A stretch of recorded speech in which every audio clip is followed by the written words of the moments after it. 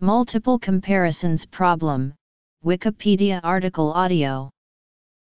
In statistics, the multiple comparisons, multiplicity, or multiple testing problem occurs when one considers a set of statistical inferences simultaneously or infers a subset of parameters selected based on the observed values. In certain fields it is known as the look elsewhere effect. History. Definition. Classification of multiple hypothesis tests. Controlling procedures. Large-scale multiple testing. Assessing whether any alternative hypotheses are true. The more inferences are made, the more likely erroneous inferences are to occur. Several statistical techniques have been developed to prevent this from happening, allowing significance levels for single and multiple comparisons to be directly compared. These techniques generally require a stricter significance threshold for individual comparisons, so as to compensate for the number of inferences being made. The interest in the problem of multiple comparisons began in the 1950s with the work of Tukey and Skeffa copyright. Other methods, such as the closed testing procedure and the Holma-Bonferroni method, later emerged. In 1995, work on the false discovery rate began. In 1996, the first conference on multiple comparisons took place in Israel. This was followed by conferences around the world, usually taking place about every 2 years. Multiple comparisons arise when a statistical analysis involves multiple simultaneous statistical tests, each of which has a potential to produce a discovery. A stated confidence level generally applies only to each test considered individually, but often it is desirable to have a confidence level for the whole family of simultaneous tests. Failure to compensate for multiple comparisons can have important real-world consequences, as illustrated by the following examples. In both examples, as the number of comparisons increases, it becomes more likely that the groups being compared will appear to differ in terms of at least one attribute. Our confidence that a result will generalize to independent data should generally be weaker if it is observed as part of an analysis that involves multiple comparisons, rather than an analysis that involves only a single comparison. For example, if one test is performed at the 5% level and the corresponding null hypothesis is true, there is only a 5% chance of incorrectly rejecting the null hypothesis. However, if 100 tests are conducted and all corresponding null hypotheses are true, the expected number of incorrect rejections is 5. If the tests are statistically independent from each other, the probability of at least one incorrect rejection is 99.4%. The multiple comparisons problem also applies to confidence intervals. A single confidence interval with a 95% coverage probability level will contain the population parameter in 95% of experiments. However, if one considers 100 confidence intervals simultaneously, each with 95% coverage probability, the expected number of non-covering intervals is 5. If the intervals are statistically independent from each other, the probability that at least one interval does not contain the population parameter is 99.4%. Techniques have been developed to prevent the inflation of false positive rates and non-coverage rates that occur with multiple statistical tests.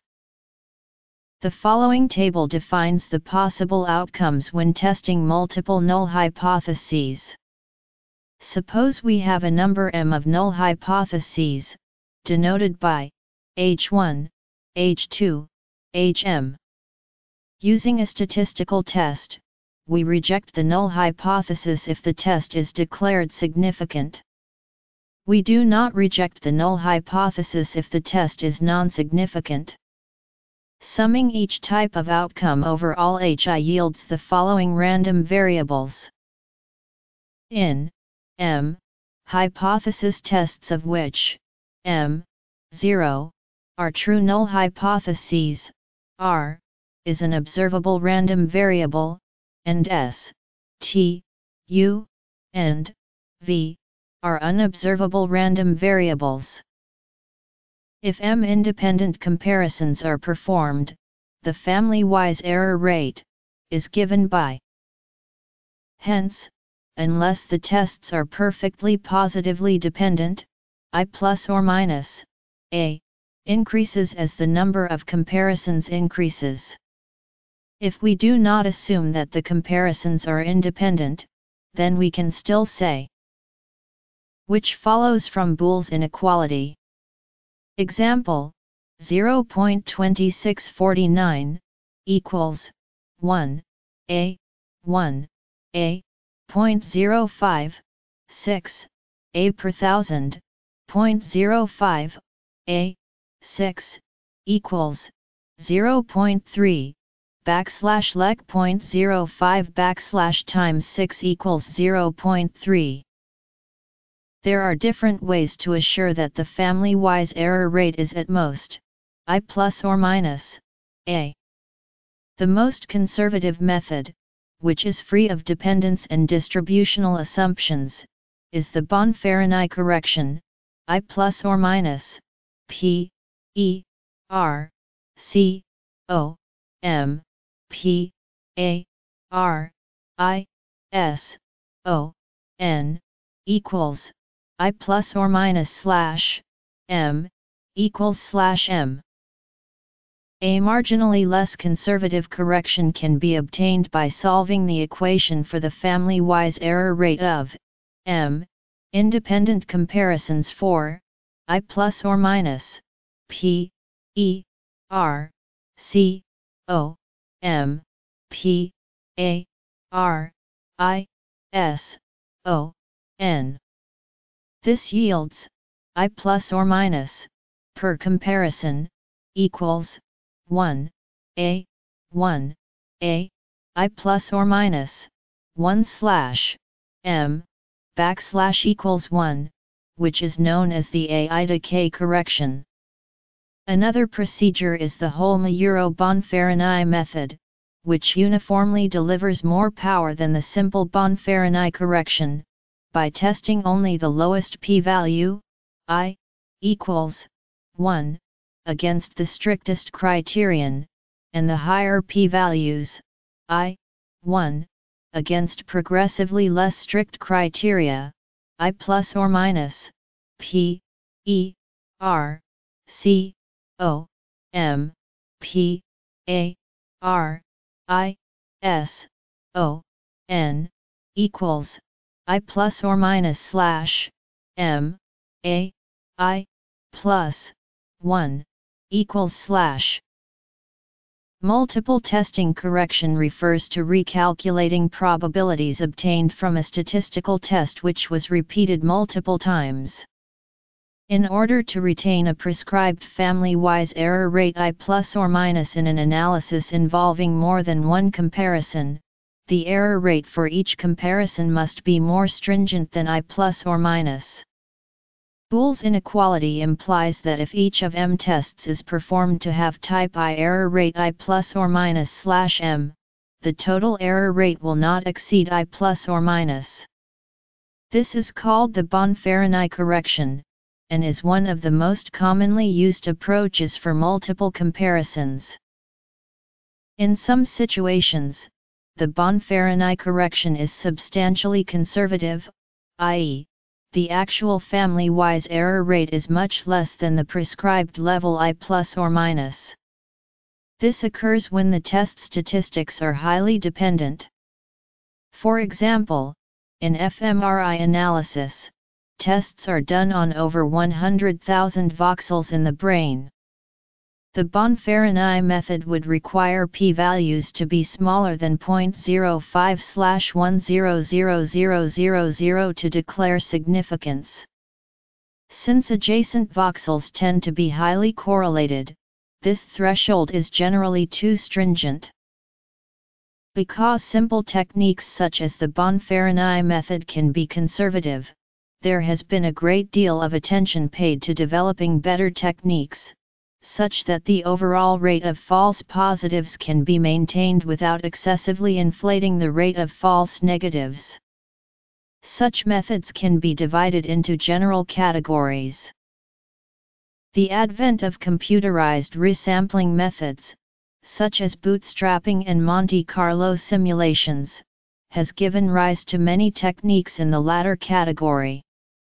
In some cases where exhaustive permutation resampling is performed, these tests provide exact, strong control of type I error rates. In other cases, such as bootstrap sampling, they provide only approximate control. Traditional methods for multiple comparisons adjustments focus on correcting for modest numbers of comparisons, often in an analysis of variance. A different set of techniques have been developed for large-scale multiple testing, in which thousands or even greater numbers of tests are performed. For example, in genomics, when using technologies such as microarrays, expression levels of tens of thousands of genes can be measured, and genotypes for millions of genetic markers can be measured. Particularly in the field of genetic association studies, there has been a serious problem with non-replication. A result being strongly statistically significant in one study but failing to be replicated in a follow-up study. Such non-replication can have many causes, but it is widely considered that failure to fully account for the consequences of making multiple comparisons is one of the causes. In different branches of science, multiple testing is handled in different ways. It has been argued that if statistical tests are only performed when there is a strong basis for expecting the result to be true, multiple comparisons adjustments are not necessary. It has also been argued that use of multiple testing corrections is an inefficient way to perform empirical research, since multiple testing adjustments control false positives at the potential expense of many more false negatives.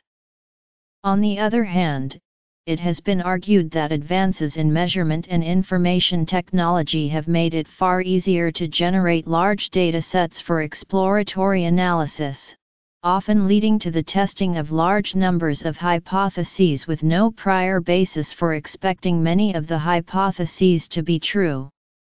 In this situation, very high false positive rates are expected unless multiple comparisons adjustments are made. For large-scale testing problems where the goal is to provide definitive results, the family-wise error rate remains the most accepted parameter for ascribing significance levels to statistical tests. Alternatively, if a study is viewed as exploratory, or if significant results can be easily retested in an independent study, control of the false discovery rate is often preferred. The FDR, loosely defined as the expected proportion of false positives among all significant tests, allows researchers to identify a set of candidate positives that can be more rigorously evaluated in a follow-up study. The practice of trying many unadjusted comparisons in the hope of finding a significant one is a known problem, whether applied unintentionally or deliberately, is sometimes called p-hacking. A basic question faced at the outset of analyzing a large set of testing results is whether there is evidence that any of the alternative hypotheses are true. One simple metatest that can be applied when it is assumed that the tests are independent of each other is to use the Poisson distribution as a model for the number of significant results at a given level I plus or minus that would be found when all null hypotheses are true. If the observed number of positives is substantially greater than what should be expected, this suggests that there are likely to be some true positives among the significant results. For example, if 1000 independent tests are performed, each at level I plus or minus equals 0.05, we expect 0.05 a 1000 equals 50 significant tests to occur when all null hypotheses are true. Based on the Poisson distribution with mean 50, the probability of observing more than 61 significant tests is less than 0.05, so if more than 61 significant results are observed, it is very likely that some of them correspond to situations where the alternative hypothesis holds. A drawback of this approach is that it overstates the evidence that some of the alternative hypotheses are true when the test statistics are positively correlated, which commonly occurs in practice. On the other hand, the approach remains valid even in the presence of correlation among the test statistics, as long as the Poisson distribution can be shown to provide a good approximation for the number of significant results. This scenario arises, for instance, when mining significant frequent item sets from transactional data sets. Furthermore, a careful two-stage analysis can bound the FDR at a pre-specified level. Another common approach that can be used in situations where the test statistics can be standardized to z-scores is to make a normal Schwantile plot of the test statistics. If the observed Schwantiles are markedly more dispersed than the normal Schwantiles, this suggests that some of the significant results may be true positives. Suppose the treatment is a new way of teaching writing to students, and the control is the standard way of teaching writing. Students in the two groups can be compared in terms of grammar, spelling, organization, content, and so on. As more attributes are compared, it becomes increasingly likely that the treatment and control groups will appear to differ on at least one attribute due to random sampling error alone. Suppose we consider the efficacy of a drug in terms of the reduction of any one of a number of disease symptoms.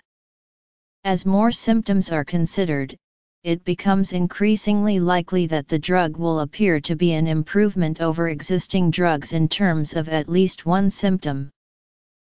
Methods where total alpha can be proved to never exceed 0.05 under any conditions. These methods provide strong control against type I error, in all conditions including a partially correct null hypothesis. Methods where total alpha can be proved not to exceed 0.05 except under certain defined conditions. Methods which rely on an omnibus test before proceeding to multiple comparisons. Typically these methods require a significant ANOVA, MANOVA, or Tukey's range test. These methods generally provide only weak control of type I error, except for certain numbers of hypotheses.